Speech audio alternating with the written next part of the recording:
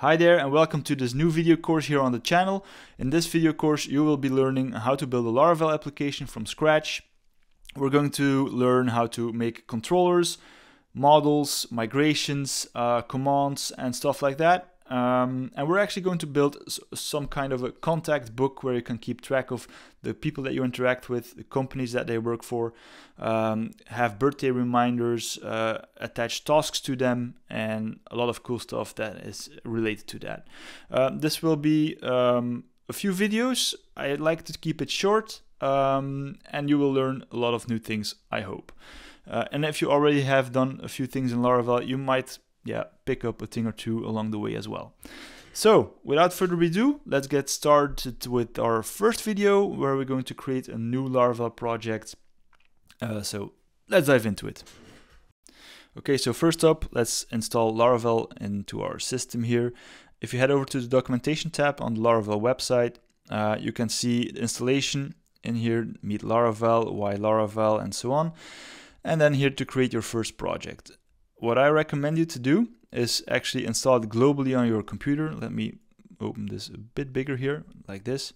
So Composer Global Require Laravel Installer. This will install a Laravel installer into your system, and you can actually call Laravel new and then the name of your new application right after that, instead of creating a new project with Composer every time. If you want to do that, that's fine also, but I suggest to have the installer locally installed on your global machine.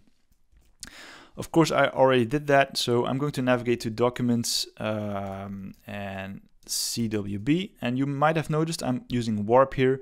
Warp is a terminal with AI integration and a lot of cool stuff, but more about that later. All right, so Laravel new, and let's call it Contact App, right? And this is going to install a new Laravel project for us. In the meanwhile, I already created a GitHub repository here, and we will add that to the project as well. So you can follow along in this course. I will be putting every episode into a separate branch. All right, so it installed already. Great. Next up, I'm going to add Laravel Breeze. And Laravel Breeze is actually one of the starter kits. So if you go over here, starter kits, and we have Laravel Breeze, and we can choose to do that with Blade, React, or Next.js via an API, or React and Vue, of course. But we also have Jetstream, but let's go with Laravel Breeze to start off here. So actually, Composer Require Laravel Breeze --dev, and I'm going to run that as well. There we go. This will install Laravel Breeze for us. And afterwards, we need to also run a migration. So I'm going to quickly scroll down a bit. So PHP Artisan Breeze install. And this is actually, what did I do here? Whoops, I made a mistake.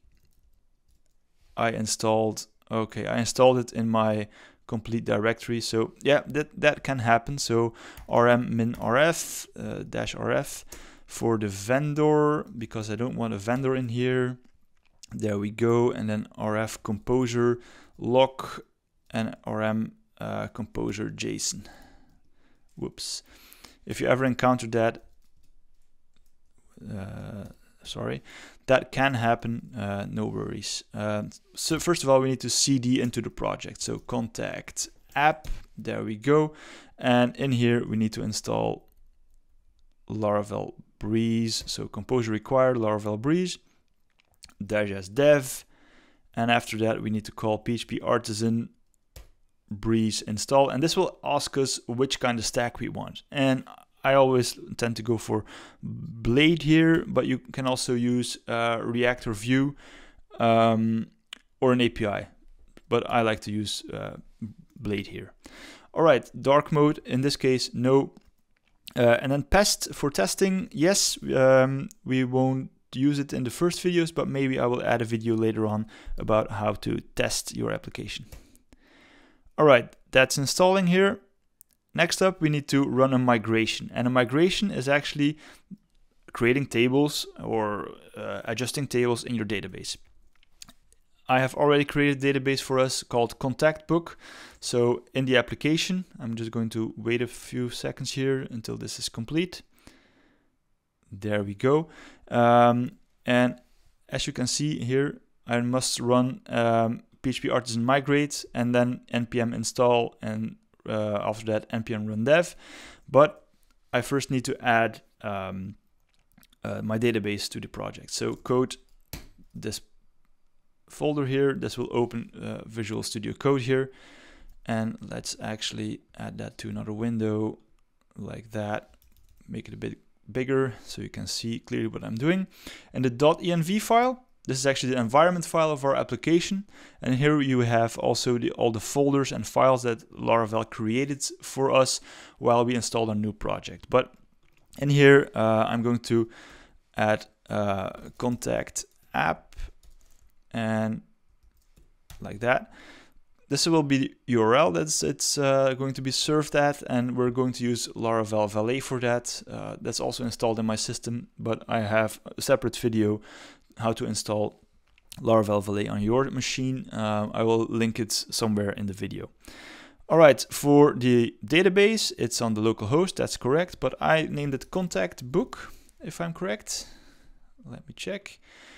Contact Book, yes, that's it. And it's a local installation, and my username and password are the same, root, but no questions asked here. This should be a very secure password, but it's only local here on my machine, so I don't mind actually at this point.